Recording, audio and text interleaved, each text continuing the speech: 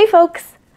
I'm so excited that you guys have decided to knit along with us for the Solaris shawl. It's a super, super beautiful pattern, really versatile item to wear. The pattern is pretty easy all around. It looks really complicated because when you first start reading the pattern, it has all of your stitch definitions first. So you have all your stitch definitions that you have to read through, and then like, I don't know, on the 4th or 5th page, somewhere down the line, it'll tell you how many to cast on, and then it'll refer back to the other sections. So that's why it's laid out a little strange. But for the most part, all of the stitches are pretty easy. It's all stuff you know, knitting, purling, knitting two together, slipping, those kinds of things. But there's a couple combinations of things like knit one, yarn over, knit one, yarn over, knit one, that kind of thing, all in one space. So I'm just gonna quickly do a demonstration of all of the different stitches, including the double stitch that they have you do on the short row, or to create a short row, so that you guys have a reference on all of the stitches that you're going to encounter in this knit along. So here we go. Okay, we're going to just quickly go through a demonstration of all of the stitches that you're going to encounter in the Solaris shawl. I have my pattern up on my laptop off screen over here, and I'm just going to start in the abbreviations section. Okay, so obviously the first thing that's in there is a K for knit. Everyone knows what a knit stitch is. If you need a reminder, it's just this little guy, just like this. Easy enough. The next one is a knit two together. Okay, so we execute it just like the knit stitch, but we're just going to insert through two of these, pretending they were one. We're going to do a yarn over, and then we're going to pull it through, and that is our knit two together. This is a decrease because now we have one less. Okay. Now we have a KFBF, that's knit front, back, front. So, oh, I'm sorry, I forgot the KFB. So here's KFB, you're going to knit front, back. So I'm going to execute a knit stitch just like normal. There's a knit, but I'm not going to pull it off my needle. I'm just going to go like this. I'm going to hold my finger on this stitch just to kind of secure it, and then I'm going to also go again into the back loop of this one, and I'm going to yarn over, and I'm going to pull it up just like that. Okay, so that has increased. I've made two where there was only one. Okay, so I'll show you that one again really quickly. Let's get this guy back on here. Okay, so a knit front, back. So you're going to do a knit just like you normally would, like this, but then you're also going to swing around and you're going to insert it through the back loop, and you're going to do a yarn over, and now you've made two. Okay, so the next one after that is a KFBF. So it's very similar to what we just executed. So you're going to knit one in the front, swing it around, knit one in the back, swing it around, and go under the front again like this. Now these can tend to get pretty tight. Whoosh, and then you're done. So if I pull these two away, you can see that I have made 3 stitches where there was only one previously. Okay, so that's a double increase. We've increased twice. All right, then we talk about main color, placing a marker, purlwise. So right under purlwise, we have right side and wrong side, and then we have slip, SL, okay? So if it tells you to slip, you just slip. This is slipping purlwise like this, because I'm going into this stitch like I'm going to purl, and then I'm just going to move it over. So that's slipping one purlwise, okay? If you see a slip one knitwise, it means you're going to pretend like you're going to knit it, but then you're just going to slip it over to the other needle, okay? So slipping one is pretty easy. Now, sometimes they'll say something like slip one purlwise with the yarn in front, okay? If the yarn is not in front, that means you bring the yarn to the front, slip one purlwise, and then you'll most likely bring it back to the back, or it'll tell you to purl, in which case your yarn is already in front, right? And then you'll purl.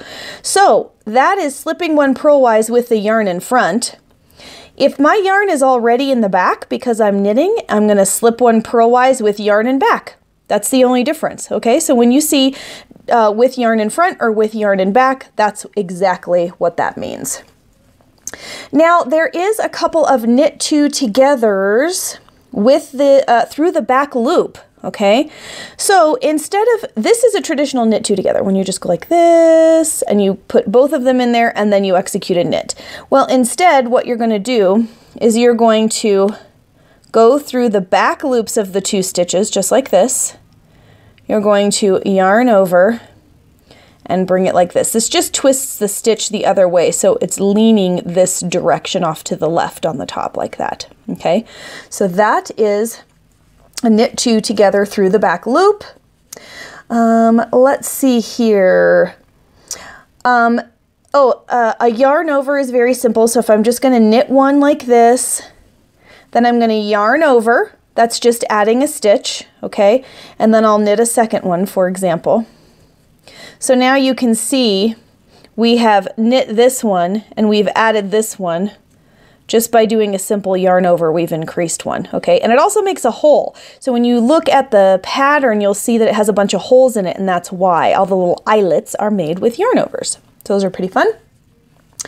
The double stitch. Okay, so this pattern has a few short rows, which just kind of gives it the shaping that it has, the triangular shape the shawl has. That helps to create those. So let's see. You first encounter a double stitch. I'm just going to scroll down here. You first encounter it in section 3, row 3. Okay, so that row gives you instructions. You're going to knit 1, you're going to knit 2 together, you're going to knit to the last 10 stitches. So what you would do is you'd say 1, 2, 3, 4, 5, 6, 7, 8, 9, 10. Okay, so I want to knit until the last 10 stitches. So I have 2 more to knit. So I'm going to knit 1, knit 2. Okay, so now I've knitted to the last 10 stitches. Here's my last 10 stitches. Now what I'm going to do is I'm going to turn my work. So I'm going to turn it over like this, and then I'm going to execute a double stitch. Now, your double stitch is under special techniques, which is in your pattern right under abbreviations, okay? So we've turned it around, and it says with yarn in front, hey, it's in front, that's perfect. Slip 1 stitch purlwise. So I'm just going to take this one, and I'm going to slip it purlwise back over to this needle like this. Okay, then I'm going to pull the yarn over to the back again. So I'm going to move it to the back like this. And then I am ready for the next knit stitch. Okay, so then in section 3, we just did row 3, for example. And now row 4 says to knit to the end. So now this is in the back here. And I'm just going to knit all the way back across my other stitches to the end, okay? So what's happening is in this section here, you've just knit over here and you turned around and you're going to knit over here. So this is going to be taller because you've added some rows, and this is going to be skinnier because you haven't knit that row all the way to the end, okay? So then this is going to get bigger and this is going to remain skinny, and that's how your angle is going to get created, is by this row. And they call it a short row because you don't go all the way across. You're like, I'm just going to go to here, I'm going to pull this fancy maneuver, and then I'm going to turn around and go back. So your row is just a little bit short. So that is what that is. The last stitch that I want to talk about is, let me just get one more away from this. There's a spot in here where it tells you to knit, it'll have it in parentheses. It says knit 1, yarn over, knit 1, yarn over, knit 1, yarn over, knit 1, all in the same stitch. Okay, so let's take a look at that.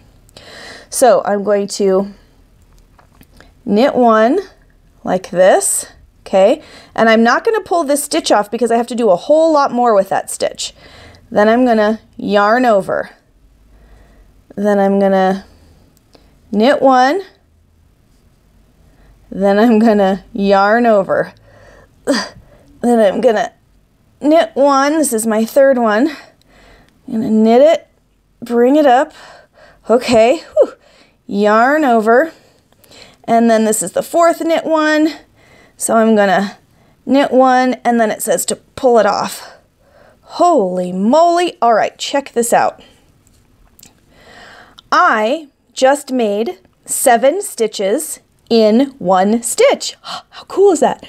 1, 2, 3, 4, 5, 6, 7. So this is a knit one, yarn over, knit one, yarn over, knit one, yarn over, knit one, all in one space. Got it? And those are all the stitches that you are going to encounter in the Solaris shawl. So I want to make sure if you have any questions about this video or if you're having trouble executing any of the stitches, please make sure and take a photo of what you're working on and post it here in the Facebook group so that we can answer all the questions you have and you have a very successful knit along. Welcome aboard!